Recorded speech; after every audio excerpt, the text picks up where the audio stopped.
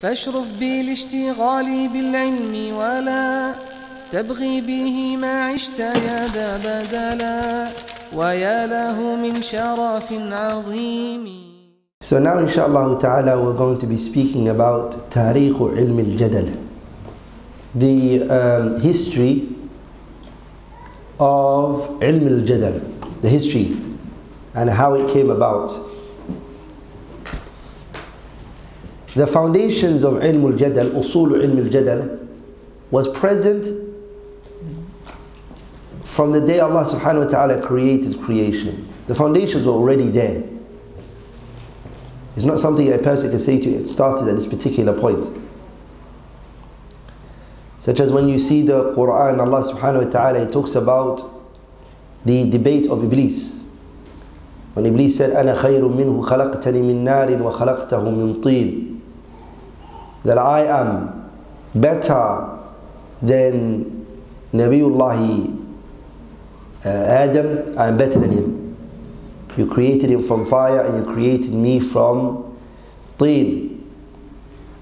This here is called jidal, which is batil, that Iblis here used, and it's tamwih al-mubtilin, which we'll speak about inshallah ta'ala.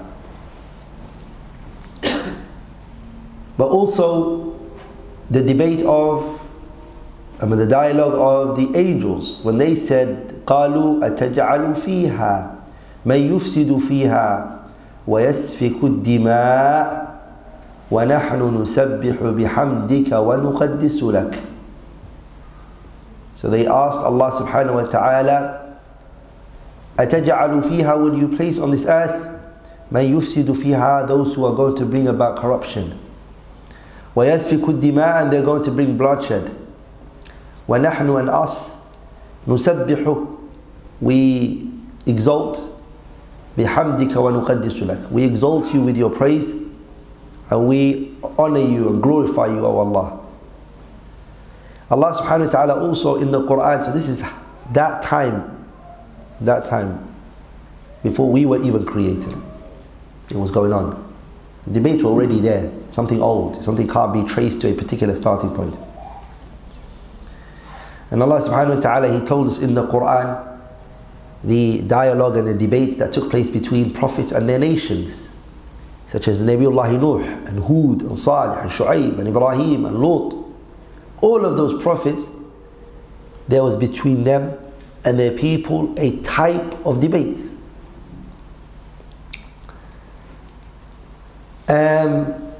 Also, if you look at the Quran, there are discussions of mushriki Quraysh with the Messenger alayhi salatu wassalam, when they came to the issue of affirming that the creation will be recreated again, or that we will be resurrected again from the dead. Also affirming Allah is the only one who should be worshipped alone. And also affirming that the Messenger sallallahu alaihi wasallam is a prophet and a messenger sent from Allah. All of this, if you look at the Quran, you find that they were arguing about it.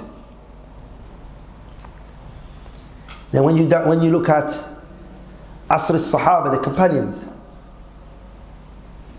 of the Messenger sallallahu alaihi wasallam, they debated in many different fields. They debated in matters of fiqh, Masail, which were Masail fiqhiyah, they debated in it. And they also even debated in Masail which were Aqidah related matters. For example, if you look at the discussion that took place between Abu Bakr and Umar in the issue of Hukum Mani'i al-Zakat, those who refuse to pay the Zakat. Abu Hurairah narrated, and the hadith is collected by Bukhari and Muslim, لما توفي رسول الله, when the messenger died, واستخلف أبو بكر بعده, and Abu Bakr was placed a leader after, وكفر من كفر من العرب, and those who became disbeliever from the Arabs became disbelievers. قال عمر لأبي بكر, Umar said to Abu Bakr, كيف تقاتل الناس, how are you going to fight with these people? وقد قال رسول الله, when the messenger said. So Umar is saying this, how are you going to fight with these people? When the messenger said, أُمِرْتُ أَنْ أُقَاتِلَ النَّاسَ, I was commanded to fight with the people, حَتَّى يَقُولُوا لَا إِلَهَ إِلَّا اللَّهِ, until they say لَا إِلَهَ إِلَّا اللَّهِ. فَمَنْ قَالَهَا, and anyone who says it, فَمَنْ قَالَ لَا إِلَهَ إِلَّا اللَّهِ, anyone who says this word, عَصَمَ مِنِّي مَالَهُ وَنَفْسَهُ, then his blood is sacreded from me, safe, and his wealth, إِلَّا بِحَقِّ وَحِسَابُ عَلَى اللَّهِ, and his accountability is upon Allah subhanahu wa ta'ala. Allah is going to judge him. It's not my job to judge him. Meaning after that, after he comes with this, it's not my job. فقال, he said, Abu Bakr, Wallahi لَأُقَاتِلَنَّ, by Allah I'm going to fight. مَنْ فَرَّقَ بَيْنَ الصَّلَاةِ وَالزَّكَاةِ, the one who tries to distinguish between the salah and the zakat. The one who tries to pave a path where he wants to make the zakat different from the prayer. I'm going to fight him for it. And he explained himself. He said, فَإِنَّ الزَّكَاةَ, for verily zakat is حَقُّ الْمَالِ, it's the rights of the wealth. وَاللَّهِ, by Allah, لَوْ مَنَعُونِ عِقَالٍ كَانُوا يَؤُدُّونَهُ إِلَى رَسُولِ اللَّهِ. Wallahi, if they refuse to give me a iqal. Iqal is what you now see the Arabs wear on their head, the black one, eh? That originally comes from, that was what they used to use for the tying of the camel. When you wanted to tie the camel, you tie them in a tree. So culture-wise, just they now put it on their heads. Are you there? So if they refuse to give me that, is that worth anything? It's nothing. They used to give it to the Prophet, and now that I have come, Abu Bakr, they refuse to give it to me, I'll fight them for it. لَقَاتَلْتُهُمْ عَلَى مَنْعِهَا, I'll fight with them for refusing to give it to me. فقال Umar said, فَوَاللَّهِ مَا هُوَ إِلَّا أَنْ رَأَيْتُ, it wasn't except when I saw that Allah subhanahu wa ta'ala قَدْ شَرَحَ صَدْرَ أَبِي بَكْرٍ, Allah opened the chest of Abu Bakr for this matter, for fighting them. فَرَفَعْتُ أَنَّهُ الْحَقِّ, فَعَرَفْتُ أَنَّهُ الْحَقِّ, it became clear to me that it was the truth now. When I actually saw what he did, I realized it was the truth. So here you can see a dialogue and a discussion going on between Abu Bakr and Umar. Abu Bakr wanted to do something, Umar came and said no, and he put his point across. You see, that was between the Sahabas amongst themselves. Look at when the firaq, the groups came, the deviated sects, the sects that the Messenger warned us from, alayhi salatu wasalam, that are going to emerge and come out. You find that different debating and different debates were taking place. Starting from Abdullah ibn Abbas radiallahu ta'ala anhuma, may Allah be pleased with him and his father, when he debated and he discussed with al-Khawarij many different things. في قضايا متعددة, different issues he dealt with them with. And this was a debate which I've previously spoken about. So what you see here, an area of deviated groups whose deviation and their problem is basically aqeedah related. It was aqeedah related. Here I have to stop you all, inshallah ta'ala, and say to you something very important. And that is, a lot of people push this narrative and this argument, which is Ahlul Sunnah wal Jama'ah are people who don't debate and they don't know what debating is. Okay? And this is incorrect. This is incorrect. The mutakallimin, if you look at people of, and even this contemporary time that we're living, you find people say that Ahlul Sunnah wal Jama'ah are only against debating. They slandered any debate there is. And they are not, they say, إِنَّهُمْ لَيْسُوا أَهْلَ النَّظَرٍ. All they do is quote a hadith and ayat. They don't know how to debate their points. That's what they say.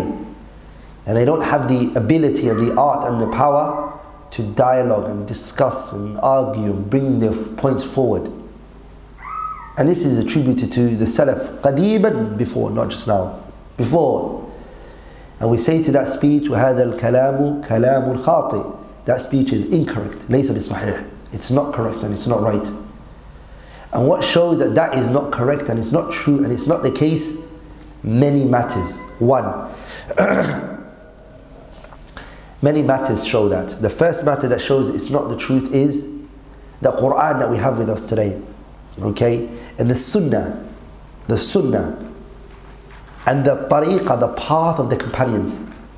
All of them has shown us in many different ways. Debates, argumentations, dialogue with those who oppose the truth. And as you would know, as Ahlul Sunnah wal Jama'ah, they actually follow those three. They follow the Quran, they follow the Sunnah, and they follow Sahabatu Rasulillah, the companions of the Messenger Sallallahu Alaihi Wasallam. And that's the path which they're pleased with. Tariqatul Kitab wa Sunnah wa Salaf al Ummah. And so if this is found in the Quran and the Sunnah, and it is found in the path of the companions, then Ahlul Sunnah wal Jama'ah are the first to accept it, and they are the first to recognize it and acknowledge it. So that it's not right for anyone to come and now say that they refuse it and that they are against it, when it is what? Fundamental verses in the Quran, fundamental verses, ayat, which Usul Azima have shown this matter.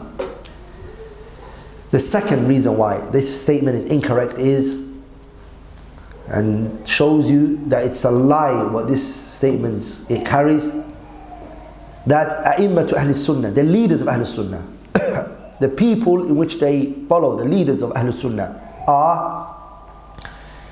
they are ones who have gone into discussions and dialogues. They debated. They went to different dialogues with different groups and different people. And rather you find it more in A'immatu Salaf than you find it in anyone else, to be honest.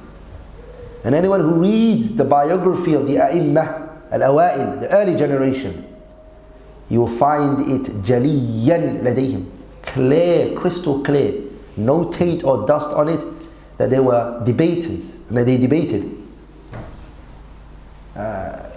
You all know the very well documented debate which Al-Imam Ibn Abil Izz Al-Hanafi brings in his Sharah of Aqidat Al-Tahawiyah, Abu Hanifa rahimahullah, when he debated those who wanted to debate with him regarding the issue of Allah's existence subhanahu wa ta'ala. And he debated them, rahimahullah.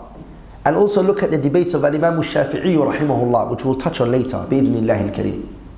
Al-Imam Al-Shafi'i, if you look at Kitab Al-Imam Al-Shafi'i rahimahullah, there are debates that you see him debating Muhammad ibn Hassan al-Shaybani, which is referred to, it was called what? This is actually a famous, well-known method in fiqh, which is called al-jadal al-fiqhi في الأصول في كلام المتقدمين. The جدل الفقهي. الإمام الشافعي debated Muhammad Hassan al-Shaybani in matters of fiqh, very well documented. Also him debated مع هؤلاء البدع, Hafs al-Fard, for example. Imam Shafi'i debated him, had an argument with him, and he proved him that what he's saying and what he believes is misguidance and it's against the methodology of the Messenger alayhi salatu wasalam. You find that Imam Ahmad rahimahullah, Imam Ahl Sunnah wal Jama'ah is called. He debated the mutakallimin and the mu'tazila of his time. He debated them not only with textual evidences. No, he didn't just debate them with al-adillah al-shar'iyya, kitaban wa sunnatan. He even debated with them bil-adillah al-aqliyya, that leads you to lima fil kitab wa sunnati, that which is in the kitab and the sunnah. So Ahl Sunnah wal Jama'ah were using rationality, and they were using the textual evidence, the kitab and the sunnah. For example, look at this example. And Imam Ahmad rahimahullah, when they said to him, if you guys are affirming Allah all of these characteristics, then something is, they deducted and they reduced, they extracted this misunderstanding, which is that what would come from this is bita'addud al-qudama. If you say Allah subhanahu wa ta'ala all of these characteristics, then you're actually affirming one who's old, one who is actually old, one who's got characteristics, and then that characteristics you're saying is so much, then that means there's more than one God that you're affirming, due to the many characteristics that you're giving to Allah subhanahu wa ta'ala. And Imam Ahmad rahimahullah, he said to them in response to that, The thing that Allah subhanahu wa ta'ala who we're describing is one. The that is one. The characteristics are a lot. The that meaning Allah subhanahu wa ta'ala is one. And the characteristics are a lot. And he gave an example of the tree. It has a root, it has a branch, it has this, and it has this. But it's all one. It's only one tree. Just like one person can have so many different characteristics. A person can be tall, he can be black, he can be skinny, he can be this. All of those are just one person I'm describing. Okay, this is what? This is Imam Ahmad rahimahullah trying to prove his argument based on what? بِالْأَدِلَّةِ الْعَقْلِيَّةِ الْمُؤَدِّيَةِ لِمَا فِي الْكِتَابِ وَالسُّنَّةِ. He's proving his argument, rationality, in a rational manner, and proving it based on the Kitab and the Sunnah. ولذلك if you go and you read the Kitab الرد على الجهمية by Imam Ahmad himself rahimahullah, you'll find many examples of the istidlalat and the munaqashat, the evidences and the arguments that are put forth in which he debated with Ahlul Batil, the innovative people. ولذلك Shaykh al-Islam Taymiyyah has a very powerful statement in his Kitab تنبيه الرجل العاقل, page 4. He says كان أئمة الإسلام, he said the A'imma of Islam, the leaders of Islam, such as Ahmad ibn Hanbal and Ishaq ibn Rahuwi and Ali ibn al-Madini and the likes of these people, he said, and Shafi'i and Abu Hanifa, كان أئمة الإسلام ممتثلين لأمر المليك العلام, that they were following the command of Allah subhanahu wa ta'ala, which is what? وَجَادِلْهُمْ, that command, they were following it. These imams, these scholars, they were ones who were following the command of Allah. يُجَادِلُونَ أَهْلَ الْأَهْوَاءِ الْمُضِلَّةِ, so they would debate the people of desires who were misguided. حَتَّى يَرُدُّوهُمْ إِلَى سَوَاءِ الْمِلَّةِ, so that they can bring them back to the correct method, to the correct path. So they can bring them back to the correct path. And he also even said, Shaykh al-Islam rahimahullah, وَأَمَّا جِنْسُ الْمُنَاظَرَةِ وَالنَّظَرِ فَهَذَا لَمْ يَنْهَ السَّلَفُ عَنْهُ مُطْلَقًا بَلْ إذا كان بالحق فقد تكون المناظرة واجبة تارة ومستحبة أخرى. He says that debate in and within itself is not something that the Salaf and the pious predecessors have actually prohibited. No, it's not. بل rather, Ibn Taymiyyah says, إذا كان بالحق, if that debate and that argument is based upon truth and it's based upon evidences, فقد تكون المناظرة واجبة. Sometimes that debate might even be obligatory, let alone it being haram or prohibited. It can actually even be obligatory. That's what he said. And he goes on to saying, واجبة تارة ومستحبة أخرى. And sometimes it can be highly recommended. That a person would be recommended, ya akhi, debate. And he goes on to saying, وَالسَّلَفُ لَمْ يُحْرَمُوا مَعْرِفَةَ ذَلِكَ. So if that's the case, that debating is something that can be obligatory and not, then what would it mean? It will entail, and it would mean that knowing the science of jadal and debating would also be something that you would have to look into and know and understand. If it's something that can actually reach wajib, where you have to go and debate, as they say, مَا لَا يَتِمُ الْوَاجِبُ إِلَّا بِهِ فَهُوَ wajib.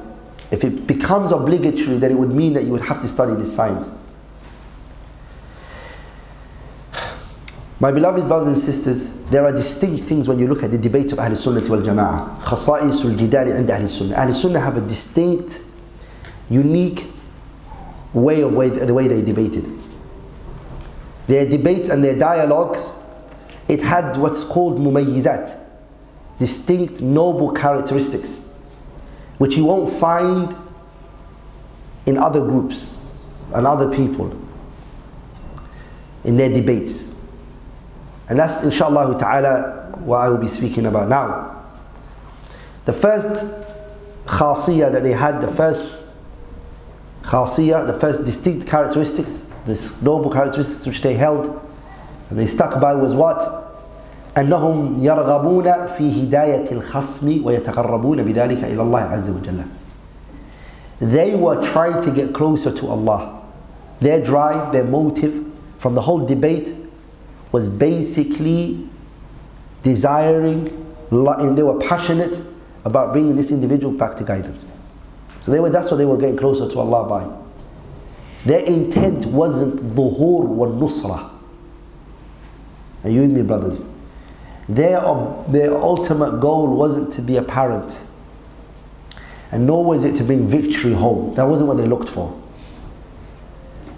Their goal was irda'u rabbil izzati wal jalal, to please Allah by being able to guide this individual. So that's the path, that's what they were looking for. And to bring this person back to the truth. That's a distinct characteristic that they hold. Second is أنهم يحرصون على التقليل من الكلام ما استطاعوا. أهل السنة والجماعة, they didn't like talking a lot. They would speak the least and the minimum. They wouldn't allow their speeches to go for long. They would summarize their points as short and as what? And as precise as possible. So the minimum in which they can get their point across and their intent is understood is what they would take. And that's what they used to strive towards. They didn't like this tatweelul kalam, where the speech is unrestrictedly said and it's just you become a lecturer and the other person becomes a lecturer. That wasn't their intent. Their intent was ma qalla wa dalla, that which is little but gets to the point. And of course this is the Prophet ﷺ's way, in which he used to do in his speech. What did he say? Utitu jami' al-kalim, I was given the summarized speech. When we say jami' al-kalim, what do we mean? Qalilul mabani, azimul ma'ani. The wording is very little, but the meaning is vast and it's great and it's big. So in your debate, you don't leave that prophetic way. But when you speak very small and you get your point across. The third one is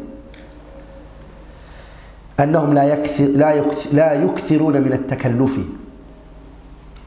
They don't entertain the idea of takalluf. Takalluf here means overburdening yourself, making yourself come across as what you're not. That's not what they were. You find some people, they have takalluf in their speech when they talk. The words that they like to use, it's big words. They look for the biggest of words. You see, they like to posture themselves in a way when they're debating. All this is takalluf. If it's from your norms to talk like this, then that's not takalluf. Or you stand and that's the way you talk when your body language is like that, then if this is the way you are, then this is normal. But if you're doing it min babi takalluf, this is not you, they wouldn't do that. And that's very common in many people. It's very dangerous for you to do that, because what you're not really doesn't last for too long. Al-mutashabbi' bima laysa fihi kalabisi thawbayi zur. If you pretend to be what you're not, you really don't last for too long. Somalis, they say, a walk that isn't yours, you can't pass 3 steps. If it's not your type of walking, and this is not how you generally walk, okay? After 3 steps, you just can't carry on anymore. Maybe 3 is not the right number, but it just means the idea of carrying on something, it won't be there. The fourth distinct characteristics, which is that أنهم يلتزمون بآداب المناظرة والجدل, that they are intact, it's found in them. They consistently stick to good etiquette in their debates and their arguments. They try to do that. And they are debating, they observe good manners, they observe the good way of talking. So they come with آداب المناظرة والجدل, the etiquettes of debating and arguing. I mean, sometimes you listen to Shaykh Muhammad Nasiruddin al-Albani rahimahullah ta'ala, and the person is talking, and subhanAllah, sometimes you think to yourself, has the Shaykh gone? Has he left the gathering or something? It's so long that this person is talking for, he does not interject, he doesn't interrupt, and he's quiet. He just lets the person finish their point, and then he talks, and he gets his point across.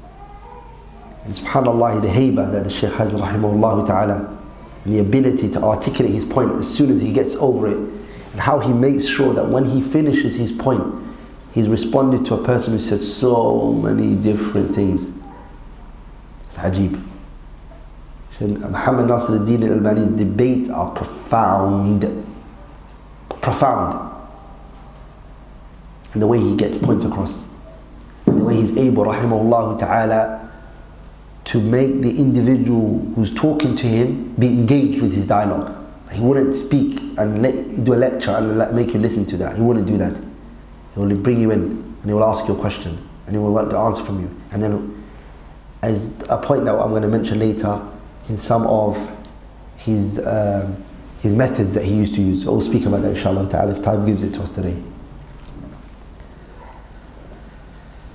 The fifth distinct characteristics, which is أنهم يحذرون في المجالات من تلك المصطلحات والألفاظ المشتركة والمجملة.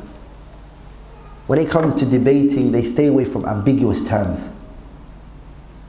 There are some terms that consist in it تشتمل على معان حقة ومعان باطلة.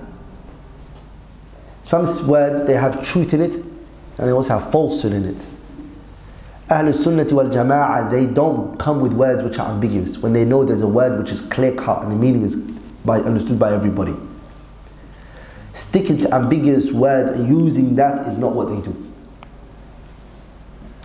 And the way to do that is to take terms which are set by the Sharia. And if you look at the majority of the debates today, you find that the biggest reason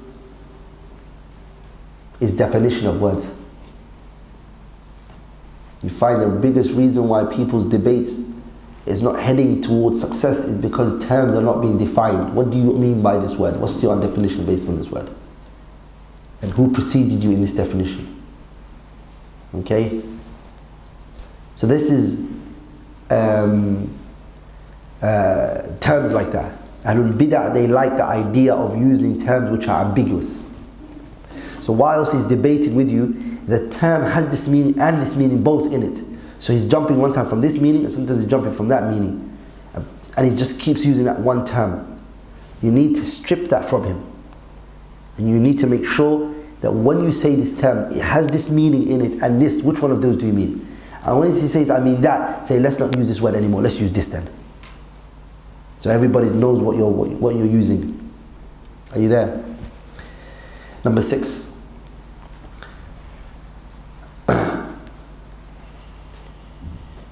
The 6th is the distinct characteristic of their debate is that أنهم مستمرين على أنواع الطاعة في سلوكهم وأعمالهم. They are consistent upon different types of acts of obedience in their way they carry themselves, in their actions, and etc. In other words, Ahlul Sunnah wal Jama'ah are not people who bring everything onto one part of, or they don't enter the religion only from one part and make that. No. They actually take the religion wholeheartedly. And what that means by is, brothers, you find a group of people who are only debaters, khalas, nothing else. And that's what he's made his religion. He doesn't have tadris and ta'aleem, he doesn't educate and teach the people. He also he's not known for his other acts of obedience. All he is just a debater. This is not what Ahlul Sunnah's distinct characteristics are. They have different types of obedience. They use this method. They use this method of teaching as well. They're not just consistent upon debating and arguing. They also educate the people. There are some people who don't want to debate with you. They don't want to argue with you. They're just open-minded. They just want to take on points. Fresh, newborn youngsters, kids, youths. The doubt hasn't come to them yet. They're open-minded. They want to take it from you. You're dismissing those people. And you're waiting for them to turn out to be argumentative individuals and then you can debate them. So all you're going to do is just, does that make sense? You're missing out a generation or a group of people whose mind is open for whatever you want to pour in there. Does that make sense? Because the ones who want to debate with you are, some majority of the time, are people who have a preconceived notion. They've got something already there. They believe in something, so they're coming to you with a belief that's there. So it's not from the path of Ahlul Sunnah to always just focus on those type of people. They also focus on the others and the other people out there. The salaf wa hadhihi al-ummah warned against, now we finish that point inshallah ta'ala.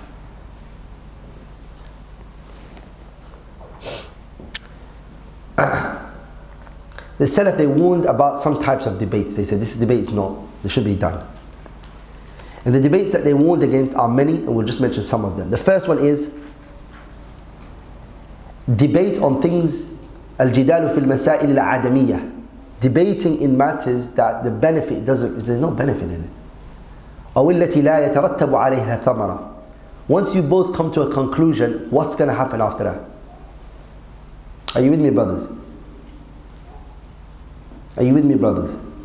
This debate that me and you are having right now, it's truly from the masail adamiyatul fa'ida. The fa'ida of us discussing this issue, having a dialogue about it, is really baseless. There's nothing that's going to happen from it. There's no thamara that's going to come from it. There's no fruits that are going to be taken out of it. It's just going to be debated and we walk away. And I feel like nowadays what you find is that a lot of people that entertain this idea of that kind of debate, that everybody wants to make a debate out of something. Some things, the way to deal with it is وَأَعْرِضْ, turn away, as Allah subhanahu wa ta'ala, He said, وَأَعْرِضْ عَنِ الْجَاهِلِينَ, turn away from those who are ignorant, who don't know. Meaning those ignorant ones here that have been spoken about are the ones who are ignorant, who think they know. The ones who have jahlun murakkab, a compounded ignorance. Their ignorance is that they believe they know, but they really don't know. Turn away from them.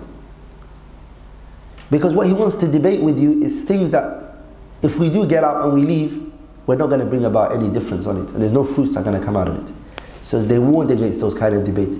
And it does fall under time wasting. Second type is that they warned against is the debate of a person who is not مؤهلا بعلم الشرعي الصحيح. The person doesn't have Islamic knowledge. He doesn't understand the kitab, nor does he understand the sunnah. He doesn't understand it. So the scholars, Ahlul Sunnah, they warned against that. That person, they said he's not permitted, nor is he allowed to go into debates, because he has no foundations to go back to when the debate kicks off. Debates don't have a script that you're going by. Debates is not about script. Debate goes off topic. People go to other issues. They speak about what you guys were talking about. They go there, they jump from there to there to there. And your knowledge of the Sharia has to be very vast. And if the debate goes into language, you have some understanding of the language. That if the debate goes into usul al-fiqh, you have some understanding of usul al-fiqh. That if the debate goes into aqidah, you have some understanding of aqidah. That if the debate goes into what you call it, ilm al-mantiq and whatnot, you have some knowledge of that.